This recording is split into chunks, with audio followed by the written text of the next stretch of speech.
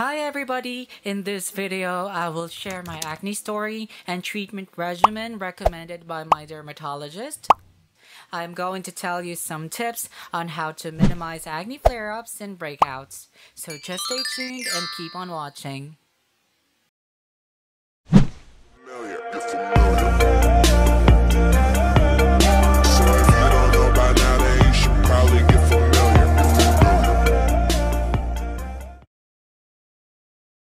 At one point in my life, I suffered from severe acne way back 2016 when I was still working in the UAE.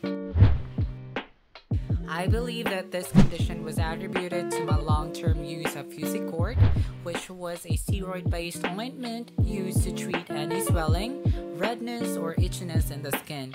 I also use this as a spa treatment every time I get a pimple.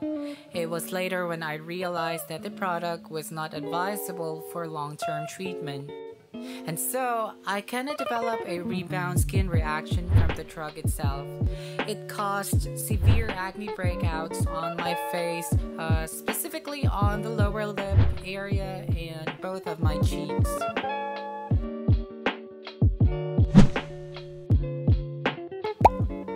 I visited a well-known dermatologist in Cebu to seek treatment. According to him, most Asians have an oily type of skin, or a combination of both dry and oily skin, making them prone to skin breakouts. Another factor to consider was the weather. In Middle East countries, it was almost always hot and humid during the days. But per my dermatologist, the biggest factor that might have caused my condition was the long-term use of the steroid ointment. I opened up with my doctor about the use of isotretinoin, commonly known as Accutane. I did my research and thought this was a miracle drug for severe acne. My doctor discouraged the use of isotretinoin as this may cause severe kidney or liver adverse effects, which may be irreversible later on. But that time, I was too desperate and I asked him if I could go for the isotretinoin drug therapy, but he insisted, and he was just concerned about my health. He advised me to go for a combination therapy, which was the use of an oral antibiotic together with some topical creams. For my dermatologist, I was still so young, so why should I be on a rush? In short, he didn't want to compromise my health during the treatment process.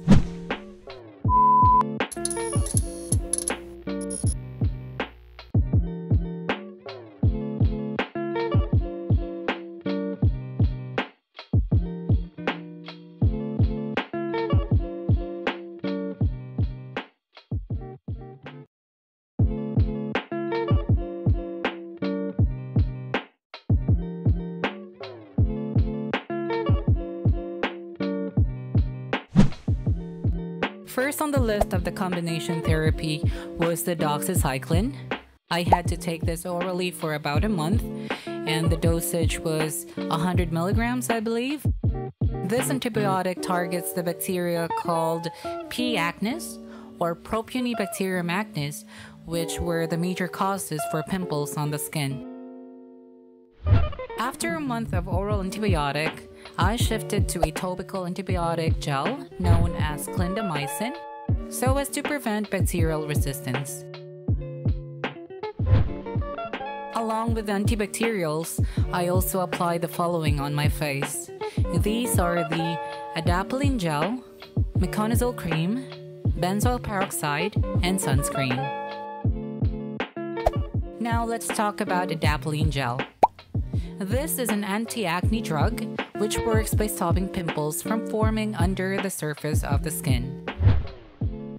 Next would be the Meconazole cream. I know this is an antifungal cream, but I believe this was used in order to minimize the redness on my skin. On a side note, before application of the creams, you must wash your face with a mild cleanser, a cleanser without alcohol content, as alcohol-based products might cause further irritation on the skin.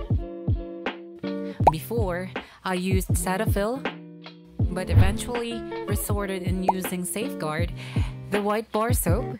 I find this to be cheap and non-irritating. Also, limit the washing of your face to twice a day. Frequent washing would also lead to further skin irritation.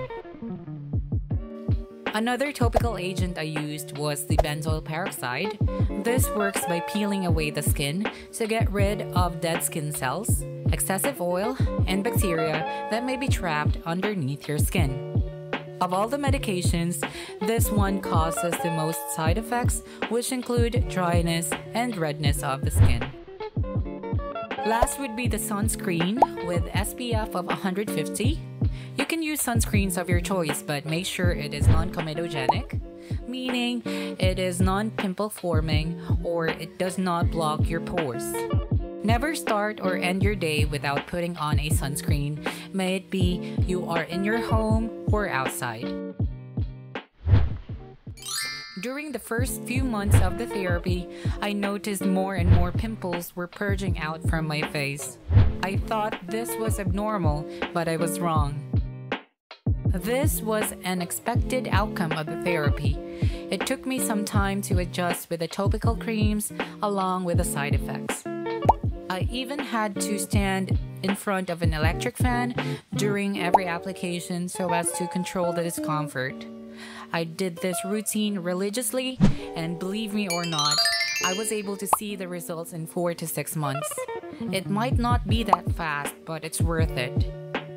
Being devoted in following a recommended therapy really pays off. So if you were recommended the same therapy I had, though medications might not be exactly the same, please, please, please do not easily give up. Take some time for the medications to work and for your body to adapt. This is the current condition of my face.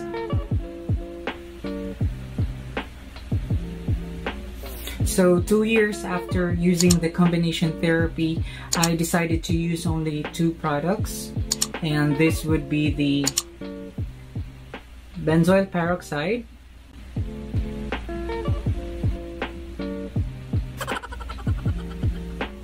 and the sunscreen.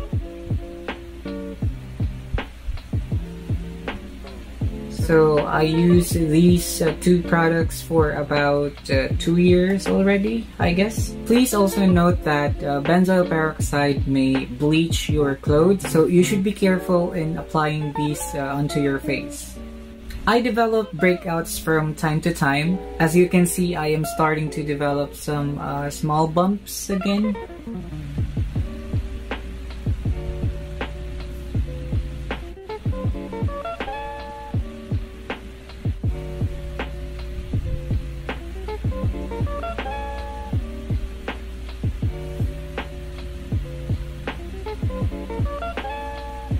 Due to this, I started applying Adapalene gel again, like a week ago. So this is the Adapalene gel.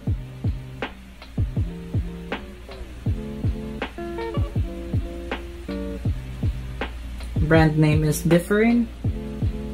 I am including this in my current treatment regimen. So technically, I am using 3 products. It's the Adapalene gel, the benzoyl peroxide, and the sunscreen.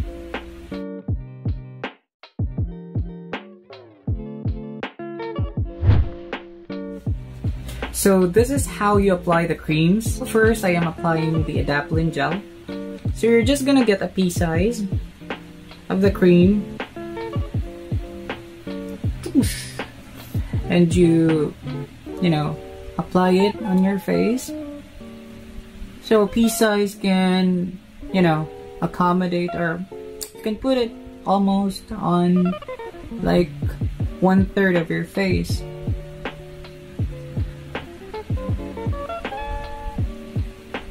And another pea size for the other side.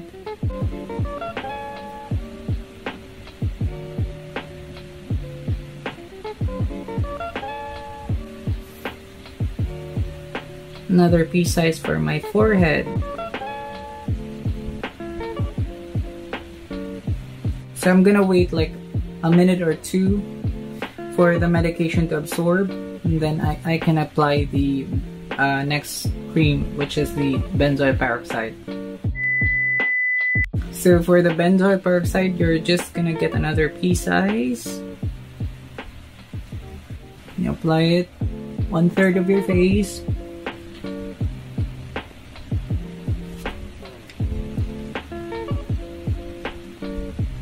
Another pea size for the other side.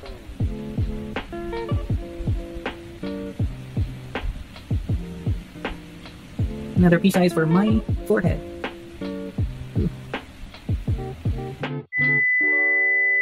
So I'll apply the sunscreen. So just get a pea size.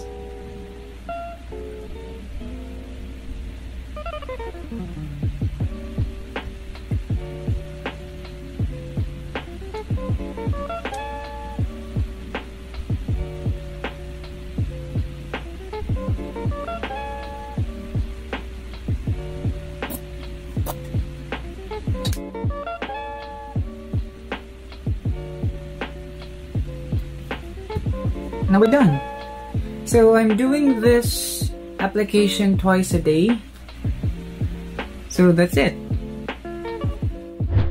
For sure, I will be having more breakouts in the coming weeks, but again, that is normal since Adapalene gel and benzoyl peroxide tend to bring out all the pimples that are trapped underneath your skin. So I don't need to worry about this since this is a normal effect of the medication.